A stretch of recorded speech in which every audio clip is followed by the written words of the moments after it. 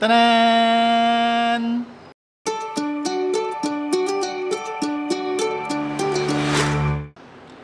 Maybe about 2 weeks ago, someone messaged me on my Instagram. It's Bea.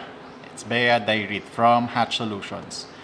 And I was really surprised because I only started doing coffee contents maybe last November, and it's the first time that someone has actually invited me to an event.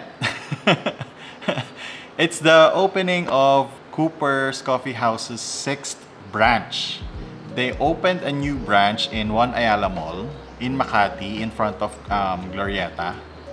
And it was really a fun day. I wasn't really familiar with Cooper's Coffee House since all of their stores, all of their shops are mostly in Ortigas, Makati area, BGC. Yeah. And I'm from Quezon City, so I don't really go that far. They actually held a sensory workshop, right? What is a sensory workshop? It is an advanced workshop for coffee lovers. So they will teach you how to identify flavors. They will teach you the difference in flavors. We did 3 workshops, right? So I am always an advocate of education and spreading the knowledge. I really liked what Cooper's did that day. So actually the first activity was a sensory workshop. So we have 8 different scents. They didn't make us identify what we could smell, but we simply have to identify which is a pleasant scent and the unpleasant scent. There were 8 vials of these scents, and then there were 2 groups. So they made it like a competitive activity. Of those 8 scents, 4 of which is an unpleasant scent and 4 is a pleasant scent. Okay, so both of the groups got exactly the right answer. But here is what's amazing. So the four unpleasant scent, these are the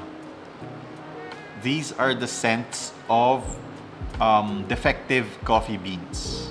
Right? So you smell rubber, you smell smoke, you smell soil, and I forgot the other one, but those are the smells of defective coffee. So immediately what I thought was, wow, this is really good, because they're trying to educate normal people of what is a good coffee and not. So the 4 pleasant scents, these are the flavors that they curated for Cooper's Coffee House. Isn't it great, right? So it was a nice twist to the activity. So the second activity involves tasting. So they pulled 3 shots of espresso. 1 is under extracted, 1 is over extracted, and 1 is the right extraction. We tasted the espresso. Everyone in the group tasted the espresso. And then at the end of the activity, they revealed which one is the under extracted and why, which one is the over extracted, and which one is the perfect pull of espresso shot. Again, it's amazing why they do this, because they're trying to teach people. They're not trying to impose on people, but they are trying to get people to be more educated now, because a lot of coffee shops are springing from one place to another, and most of them serve really bad coffee, if I might say. I'm not gonna name brands, but yes, a lot of coffee shops out there, even the chain ones, serve bad coffee. The third activity was latte art. They actually asked for volunteers who wants to learn how to pour a latte art. So the first part of the third activity, Tito Mac, which is one of the known personalities in the coffee industry, he taught how to do a basic latte art. Okay, and then After which, after he taught the principal and how to do it, they called upon the volunteers and then they let the volunteers do the latte art by themselves. It's a really nice activity to do in a coffee opening shop, not just feeding people. At the end of the whole event, they actually gave away goodies, which is a really nice touch. So it was their signature blend, which is the Morning Mischief. This is the exact beans that they use in their drinks. Okay, and then they also gave away a very generous voucher.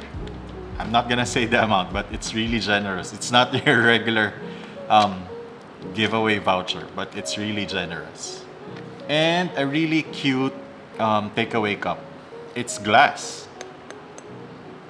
with a plastic lid, and actually it has a straw, but I took mine out, and with a sleeve with their name on it. During the whole event, there is food, there are sandwiches, there's even a photo booth and a live portrait going on. And at the same time, you can order as much coffee as you would want to drink. The drink that I ordered is the burnt butter latte. So the burnt butter latte is their version of the Spanish latte. So it's their own recipe. I really like it because it's not too sweet, it's not too sugary, and the best thing about their drinks is they make their own syrups and sweeteners. Their drinks are really unique. The taste that you will get is only available to them. So I want to thank Bea and Hatch Solutions for inviting me. I also want to thank Sir Raul, Tito Mac, and Tito Cuyo for hosting the event. And lastly, of course, I want to thank Cooper's Coffee House for even considering me as one of the attendees for your opening. So if you want to try Cooper's Coffee House, you can visit them at their new branch in 1 Ayala Mall, second floor lobby.